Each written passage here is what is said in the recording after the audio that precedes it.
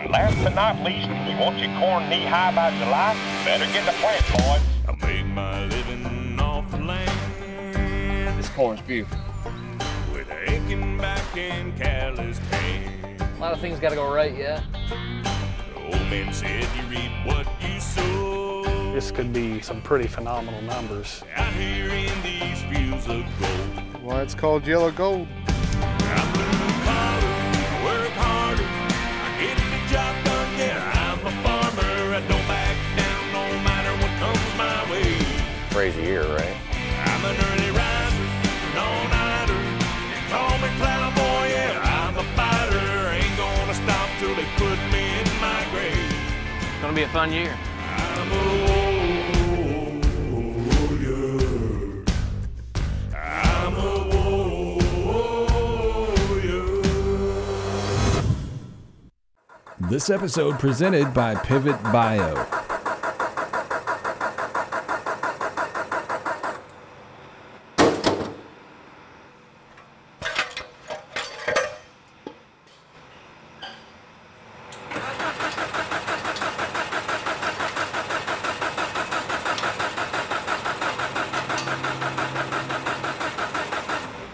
Way to go, they were just talking about they want something to go wrong. Yeah, I know. Right off the get-go. Forklift quit. Don't know what happened to it. Worry about it later. No out here.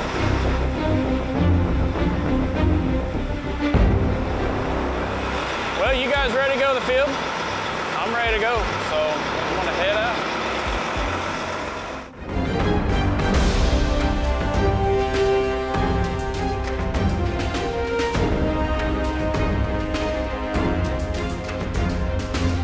We're doing some strip tilling today. This is our first year with strip till. The biggest reason why we're looking at strip till is still with this high management corn, our ROI is not where we want it to be, and we feel like we can get better management at the same time as saving money with saving, cost on fertilizer. So we are cutting our rates back.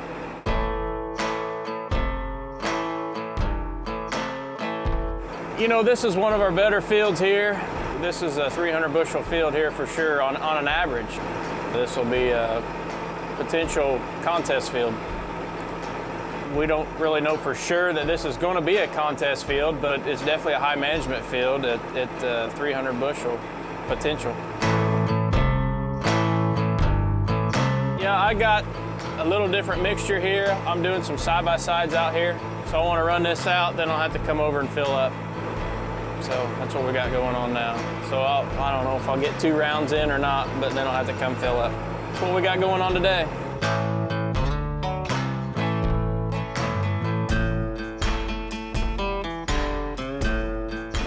With this strip till, we fight compaction so much, and with stripping here, we've already noticed when we come back in spraying that we've got a great base, and then coming back in field cultivating it, it's so soft, so mellow that these sprayers are so heavy.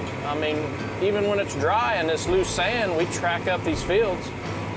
These trips, we're carrying more weight with our planter and tractor, and then we're side dressing, and then we come back in with spraying, now wide dropping. It's just a lot of tracks, and we're excited about actually having a nice base to run on. This Soil Warriors helped us out on our timing too. With a field cultivator, our normal practice, we wouldn't be able to be out here now. So it's helping get out to the field a little sooner. We've got 3 different pressure gauges here. This is your center of the toolbar, behind the tires, and then your wings, and then this is your row cleaners. So it's pretty easy on adjustment. And this is the fold box. This your flow control, tells you if you got a row not putting fertilizer out. Pretty easy to adjust on the go. We're excited about it. This Soil Warrior has been doing great. I'm very impressed and excited about the outcome. On our farm, we're excited about using Pivot Bio from a net margin standpoint. If we can spend $1 and make $2, that's a win for us. And in the case of Pivot Bio last year, it was much better than a 5-to-1 return. You've had an opportunity to test a lot of different products from many different companies. This product is by far the largest net return on investment that we've seen. We will use Pivot Bio Proven on every acre that we have moving forward.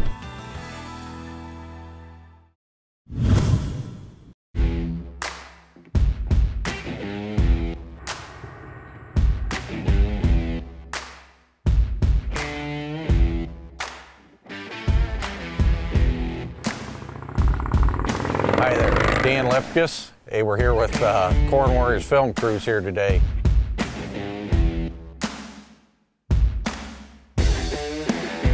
It's too wet for us to plant and do some other things, so we're going to go through some different things that we're doing on the farm.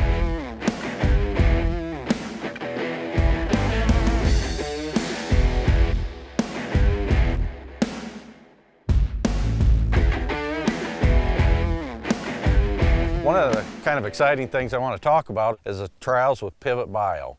Pivot Bio is a nitrogen fixing bacteria you put in furrow. The idea of it is you can actually use less nitrogen through the season or gain higher yields with the same amount of nitrogen. And I want to show a little bit how I'm doing my strips.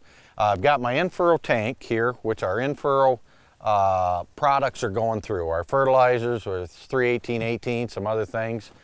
We are mixing our Pivot Bio with that. In some areas we did a big portion of the field, and then I actually shut off for strips with or without the Pivot Bio, and then we have them marked. I have them flagged, and then I have them logged into my field view. And the way I'm able to do that and get an accurate test is this tank will have the Pivot Bio. On that trailer sitting over there, that's got my nitrogen tank in the rear, and it's got another starter tank, which would be the white tank in the front, our in-furrow tank. I pull that tank, and I have a valve system that I'll just shut off one of the other tanks. I can mark it, flag it, turn a valve, do a strip, switch it back to the way I was, then we've got a strip. I can do that again over across the field several different times. We can get some multiple test data, and we can find out if this stuff's really got to pay and it's really got to work. So we'll track that through CornWarriors, and what will tell the tale will be at harvest with yield, but we're going to track it with tissue samples also, so we can see the nitrogen levels, and that hopefully will translate to yield. Stay tuned.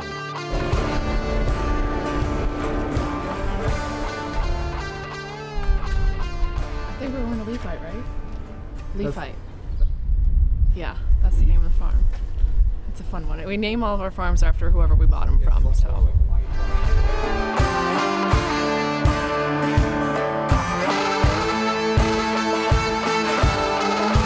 This is the Leafite farm. Bought this a few years ago. I bought it because it was supposed to be a really, really good farm. And as far as the soil, it is.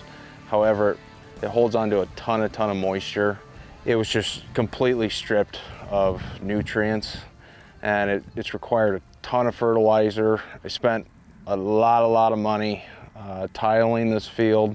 I think I'm finally ready to be able to pull a crop off of it now. Honestly, it's yielded terribly. I've buried the sprayer here, and I buried my shoes out there. Yeah, they disappeared. And you've lost your glasses here. Yeah. This entire field is pattern tiled to help with the drainage, and we've used gypsum to help loosen the soil up without changing the pH. We planted a cover crop last year. It's helped the soil biology a ton. I can find quite a few worms, and now the soil crumbles instead of just turning into a mud. That's a row. Don't dig up your it's planted right now. So.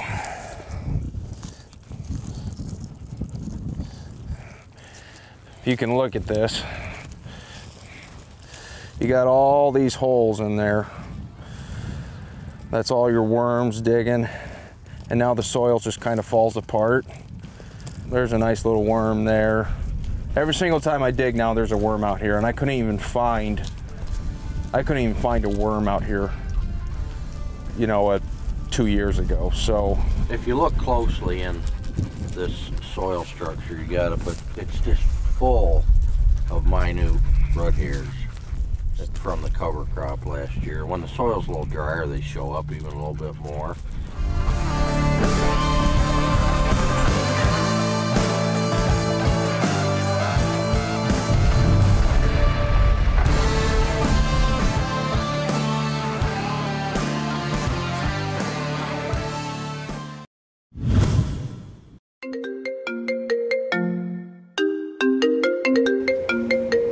Hello? Yeah, I need help setting this A-B line in this field. Okay. Go to your menu button. Okay. Put it in Carmichael, and field, west or east? East. Okay. East. Do you know your directions? Didn't you learn that in your e-learning? Put it at an angle? Yeah. If it's too sharp or something, you can change it, but just try it and see if it works. You want me to make a new angle, set A-B line? I just don't want it real sharp angle. Go 15 feet, hit A, and then go another 15 feet and hit set B? Just stay under the angle, but you know, you can set your A and B again, and then you'll override it. Okay. I think I got it from there. All right, just go shallow. You don't have to go real deep. Just make sure it levels it good. Thanks. Bye. All right, see you. Okay, it should be good.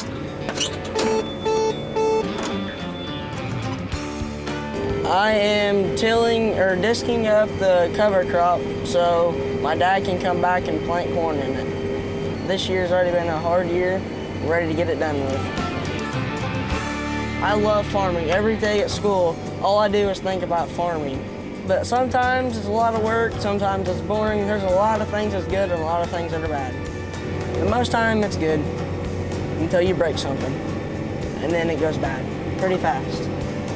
Did you watch the show before your dad was in it? Yeah, I watched it 2 years before. Every single night, I'd keep watching them over and over. Who did you think was going to win before your dad got there? I was thinking David. I didn't know for sure because that year was not the best year. And anyone can have a chance. 13, 14, 15, 16. Good there. So yeah, it's like your center is not quite as deep, isn't it?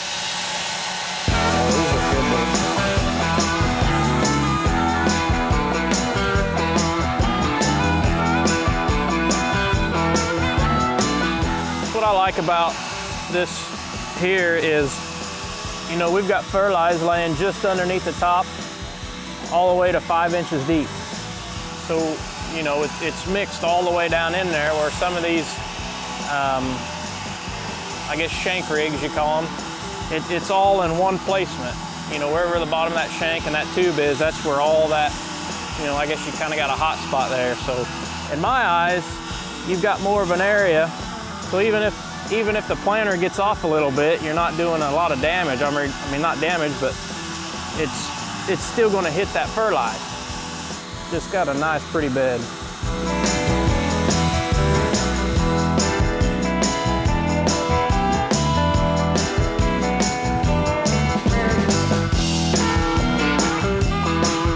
My name's Greg Hallenbeck.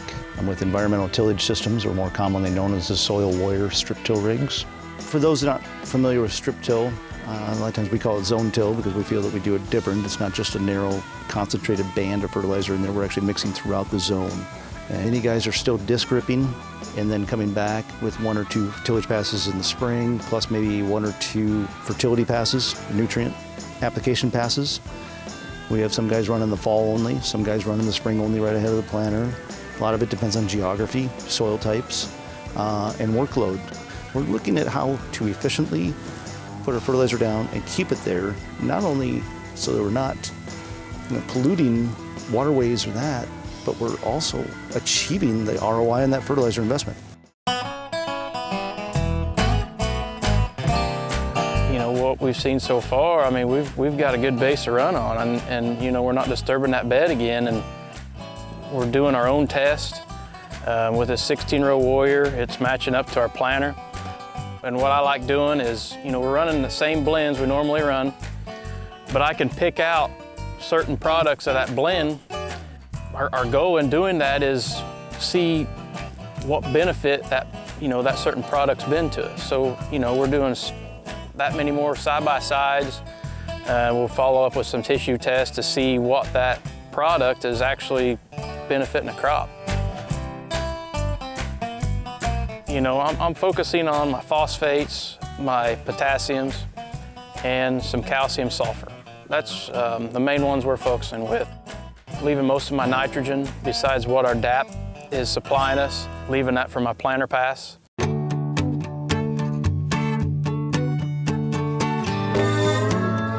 Our farm average last year, of course, was down, but not down as far as what we thought. I mean, if you would have told me we're going to average what we did, when I was planting this stuff in 1st of June, I would have bet the farm against it. But we were down 18 bushel per acre across the whole farm. Our goal is 400 bushel corn. I think we can grow 400 bushel corn. We've seen it on the monitor. You need 400 bushel corn to have 300 bushel averages. My populations differ per hybrid, of course, but, last year I got a little crazy and I do need to pull back a little bit, but, I'm still gonna try my strips. When I got a farm like this, it's a 100-acre field, I may have 6, 7 different populations out here just to try to learn what works best with that hybrid. As far as hybrids across the farm, we're still all agri-gold. There is a couple new numbers I'm going to try, but I mean, for the most part, it's the basic hybrids I've always planted. I mean, my favorite's 6659. I mean, that's been my highest yielding, so that's one I'm looking forward to planting again.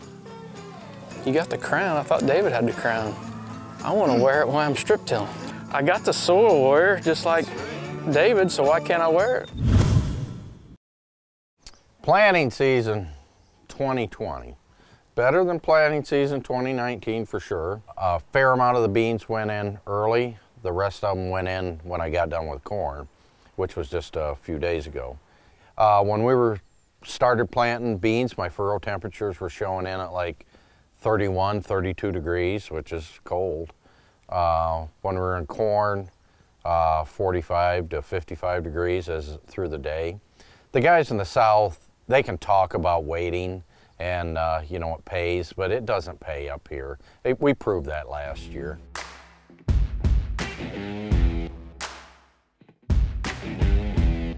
Me and Melissa are out here checking some beans that have just emerged here in the last day or two. We just got 3.5 inches of rain about a day and a half ago.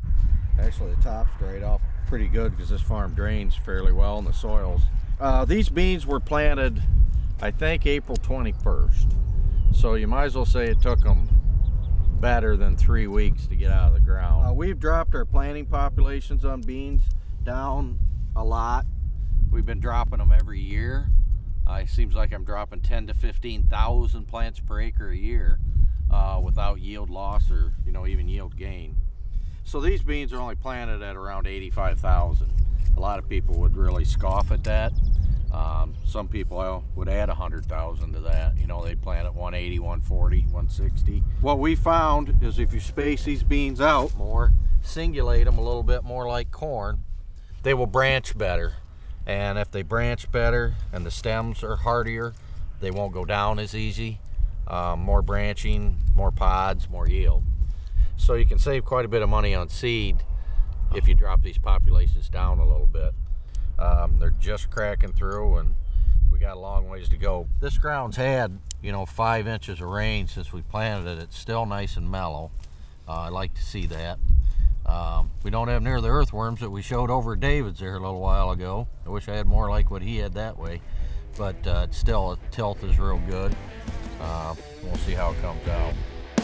Well, just 2 days ago we had received 3.5 inches of rain here fast, so we had a lot of erosion. The no-till held okay, but I was out in the field today that we no-tilled, and it still washed down the row some, washed some seed out. The earliest stuff since planting's probably had at least 6 inches.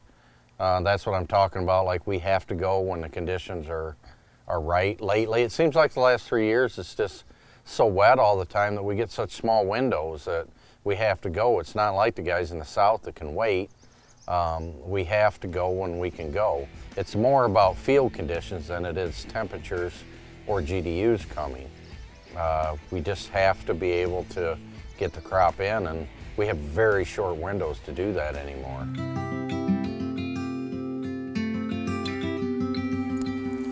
I'm collecting rhubarb so that I can make a rhubarb crisp for supper tonight. Did you know that rhubarb leaves are poisonous? Actually and honestly. So you don't want the leaves. And you actually, if you mix the red and the green is what I like to do, so that you get the sour and the sweet. My grandma has the best rhubarb crisp recipe, so we will be using my grandma's recipe. There you go. Want to sniff?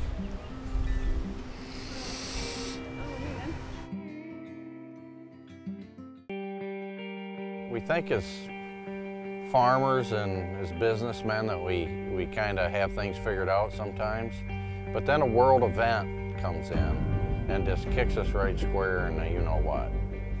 It completely changes the world within a few months, changes the way that we're going to run our farms, changes the way that we are going to manage, all because of a virus and the way things are going. For me, it's been pretty kind of depressing, to tell you the truth. I thought we kind of were on a pretty good path, and all of a sudden now the farm looks like it's pretty hard to be profitable.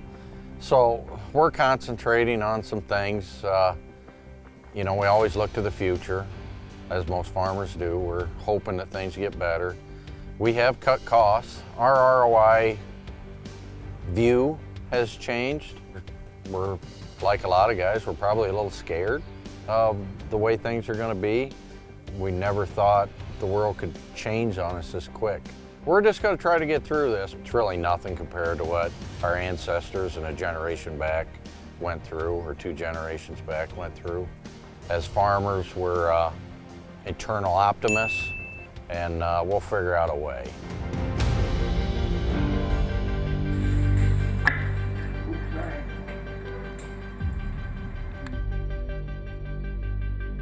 That's just kind of how we're going to play it on this farm.